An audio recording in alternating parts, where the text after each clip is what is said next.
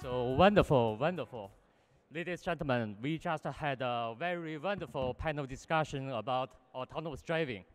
So right now, suppose we are driving a self-driving car to travel from a physical world to a virtual world.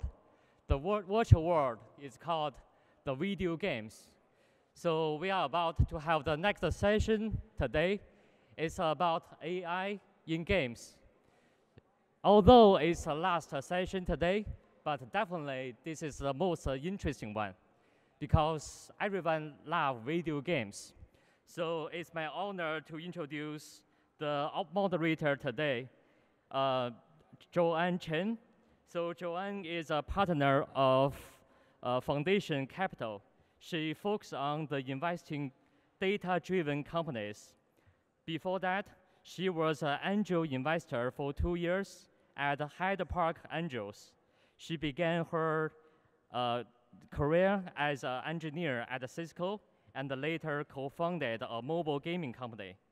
Joanne received her MBA from Chicago Booth and a bachelor's degree from UC Berkeley. So ladies and gentlemen, let's welcome Joanne Chen to moderate the session, AI in Games.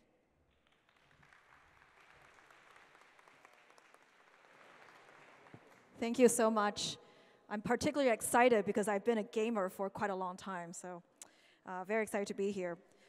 Well, first we have, I want to introduce Yuandong Tian, who is a research scientist at Facebook AI Research. He's working on deep reinforcement learning applied to games. He's the lead researcher for Dark Forest, which is Facebook's computer Go project. He's also spent time on the Google self-driving team. He's going to share some of his learnings at Facebook, and I'm very excited to introduce him. Please welcome Yuandong.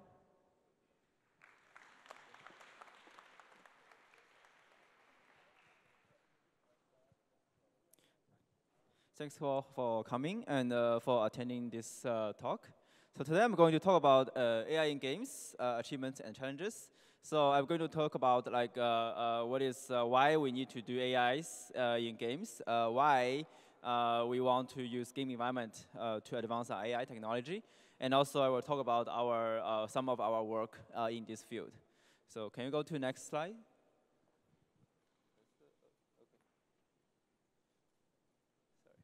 So I think everyone knows like what the game is. If you ask people who are 10 years old and who want to, what are the most interesting activity they want to be involved, and they probably will say games. The reason why AI game is interesting is because of two reasons. The first of all, it has like very deep strategies. For example, if you play the game of chess or the game of Go, then you have to sit there and think for like hours to find like interesting strategies throughout the place. And the second part that why game is interesting is because nowadays the game is becoming more and more realistic.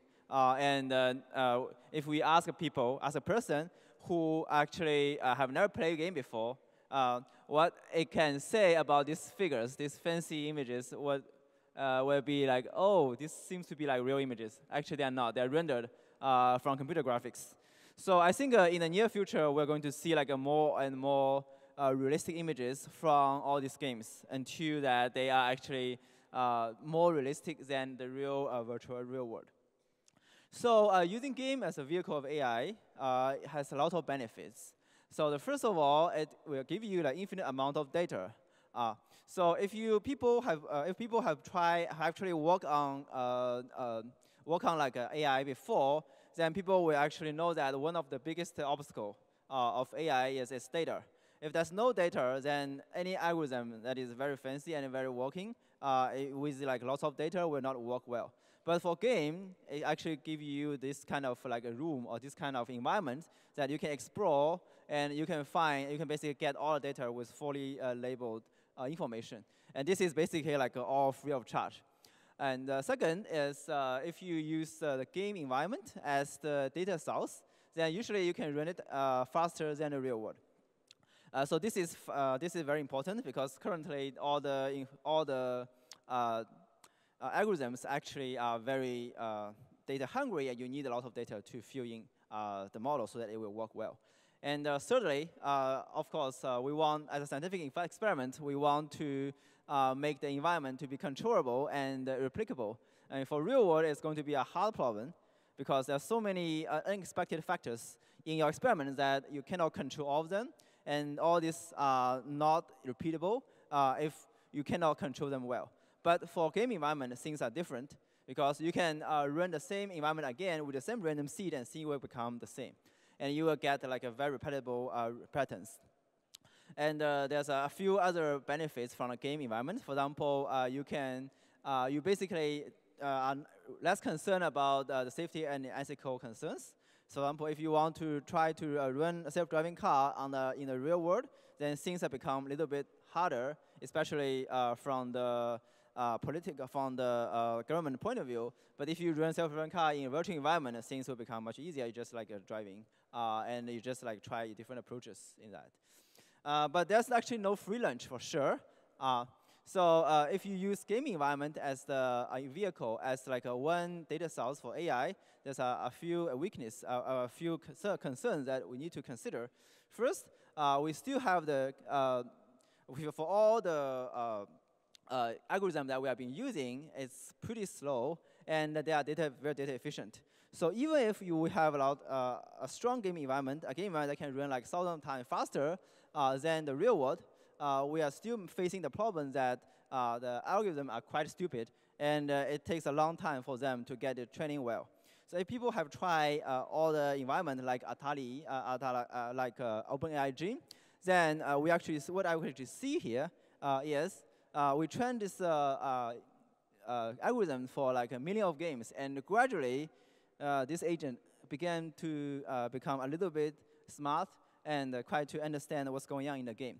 But if we ask a 10-year-old to play these games, like maybe in like 10 minutes, they actually know what's going on, and things become much faster from a human brain's point of view. So we still need algorithm advancement in that direction. And second, even if you use game environment, you still need a lot of resources. Here, I'll actually share you a story about like AlphaGo. Last August, I basically come to Boston to visit, to attend the US Go Congress, in which we actually met with people from AlphaGo team. I basically asked about like how many GPUs they have been using to train the AlphaGo project, and I'm basically saying that how many they want to use it, and the leader engineer, Huang, says it's pretty confidential and you cannot say anything. And I basically say, we are using like 80 to 90 GPUs to train the models. And Huang smiles and said, oh, maybe less than 1%. So which basically means that they are using like more than like 10K GPUs to train their models. So instead of using a lot of supervised training data, what they want to use is a lot of resources that to generate data. So this is also a trade-off here. So there's no free lunch if you're using game environment. So the third obstacle here is we usually can train very good models from abstract games, but how to transfer these models into real world that is scary and chilly and has a lot of corner cases is really a problem. Finally, for now, there are so many environments, so it's very hard to benchmark the progress. So we are still in a long way to achieve like a superhuman performance in tasks that are very close to the real world. So before we actually come to the actual contribution, here I want to briefly discuss about how game AI works.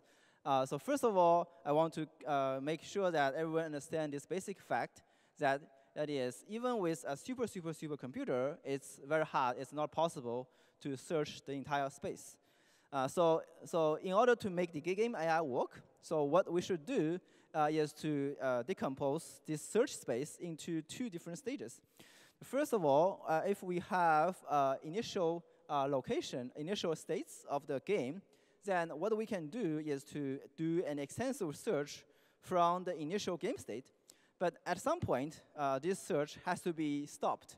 And then an evaluation function has to be involved to directly give you an estimate of the game state.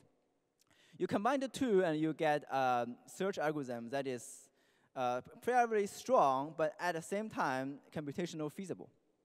So in order to design these two components, there are a lot of things we need to consider. First of all, in order to design how we can do extensive search, it really depends on what kind of game we are discussing about, right? For example, if for chess, for checker, that has fewer, only like a few actions per move, then we can actually emulate all possible states, and then up to some kind of fixed steps.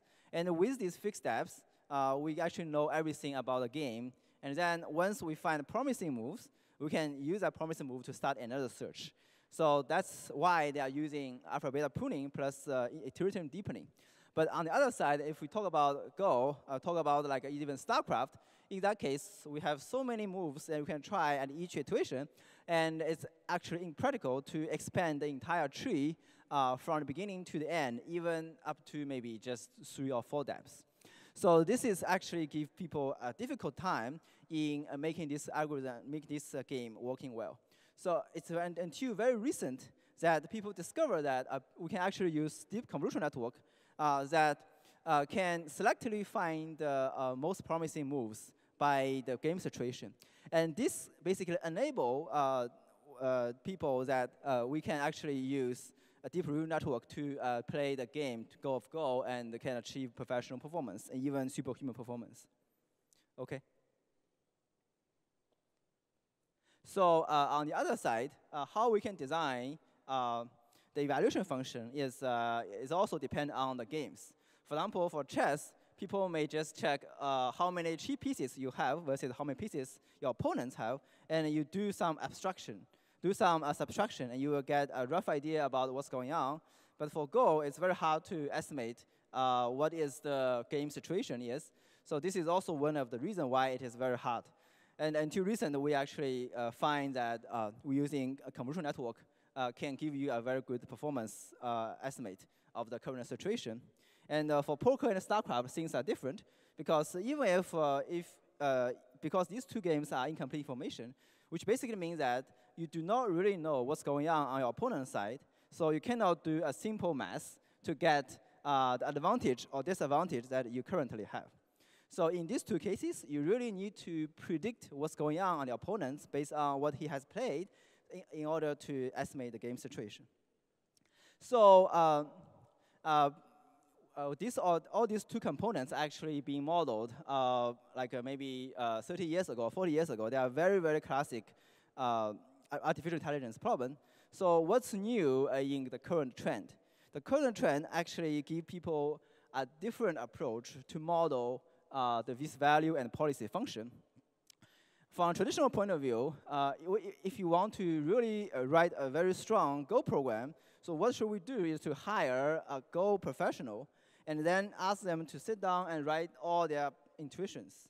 So once they have all these intuitions, you can put all the intuitions into the code, and so that the bots can actually understand sort of the situation and then can act accordingly. But for this kind of approach, which is called traditional approach, usually it is very good at the beginning because the professional player will give you like a lot of very important information there. But over time, it will be not scalable. This is because you can have like 100 rules for your games, and for all these rules, there could be conflicting parameters, and they are very hard. It's very hard to actually tune them. So it also needs very strong domain knowledge. So if you want to build a superhuman player, then you need to find a superhuman player to actually build it, which will make it impossible to do. But on the machine learning side, if we already have deep learning, so we actually change the paradigm completely by enforcing an end-to-end training procedure. So in that procedure, instead of having a Go experts, what we can do is we have a lot of data, and we use the data to train a model so that it will give you amazing performance. So previously, people were saying that this is not possible because the model was not complicated enough. But however, because of the current advancement, we actually was able to do that, and we have shown that there's a very interesting and amazing performance there. So for this, under this like a big umbrella, we have already done like interesting works in these two directions. as a researcher, we are interested in like two directions. One is we want to develop better algorithms and systems given the current resources. Okay. And second is we want to develop better environment so that we can use less resources to actually achieve a good performance. So here's like two lines of the work. So I'm going to talk about our Dark Forest Go engine. So I think people all know AlphaGo, and it's indeed that AlphaGo is much stronger in that aspect. However, we actually released our bots, our Dark Forest Go agent, that is 3 months before AlphaGo. We use like less than like 1% of the GPU compared to what DeepMind actually said. So in that Go player, we actually can reach like a pretty strong performance, and other people on the internet actually enjoy it. That's basically the first boss that can show a very human-like move on the internet.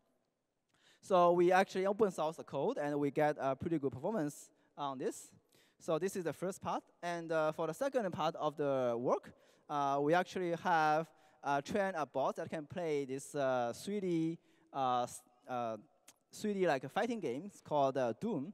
So this is a precursor of the previous of the current game called, for example, Counter-Strike. Right? So in this game, we actually see that the AI actually learns that how to dodge the opponent's rocket given the current situation, which is never taught by it by ourselves. So this is actually very interesting, and it's trained all end-to-end from the raw images. So here's some network structure, and I'm going to skip that because I only have like 5 minutes. So it's using autocritical models and using curriculum training to train first on the simple maps, and then transfer that to a bigger map that is actually used for the competition. And we won the first place in last year's competition in Visdoom, and won by like more than like 30% in terms of frag scores. So and recently we also work on this platform called ELF. So this platform is an extensive, lightweight, and flexible framework from game research. And this platform is very useful if you want to put any games there so that it becomes multi-threaded, and it can run concurrently and efficiently. So based on this platform, we have a miniature version of mini and real-time strategy game called the Mini RTS. And this game can run like 40K frame per core. And if you can actually train a bot on this environment, and it will give you like a very interesting tactics. So here's some statistics showing that our environment is stronger and much move faster than the other environments. So here's like one simple video showing that the bots who is actually on the top left was able to learn all these basic tactics. For example, you first gather resources, you build barracks, you build a few units, and you can like counterattack. Okay, so you can basically counterattack the opponent's attack, and finally can win the game. Can the video be fast forwarded? Yes. And you will see that the bots actually was able to find a strategy that can actually attack the opponents without being taught by humans step by step, and it can learn from end to end. So recently, we also have this nice environment called House 3D, and it was a submission to this year's ICR paper. And in this House 3D environment, the goal here is try to navigate from one places to other places without any human intervention. And human only tell that the bots need to go to the kitchen, and the bot will go to the kitchen in this virtual environment. So we use the SunCity dataset that contains like 45K scenes with all kind of different houses. And in these houses, all objects are fully labeled. We turn this dataset into an interactive environment so that the bots, the agent can actually move around. We actually provide multimodality for the agent to learn. So this modality includes like depths, segmentation masks, and RGB images, and also top-down views. So once we have this modality, we can actually train a neural network that can give the agent, empower the agent so that it actually do well in this virtual environment. And finally, we actually see that as shown in this first video, we show that the bots was able to move around in outside and try to find where is the living room in this environment. by moving all the way inside. Yes, and then we see like the bots actually find where it is. And for the video to the right, we are able to show that the bots can move around from this garage, and then find there's a door on the garage, and can get into it, and finally go to this living room, and finally you find the sofa and stop there. So you can see that using like deep reinforcement learning, all this approach, all this behavior from the bots can be learned automatically, given only the reward functions.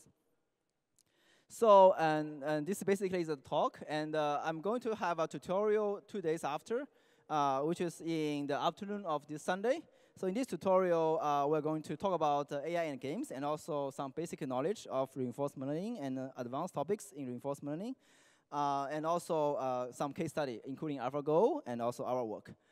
So if people are interested, welcome to join the tutorial. It will last like 4 hours. Thanks.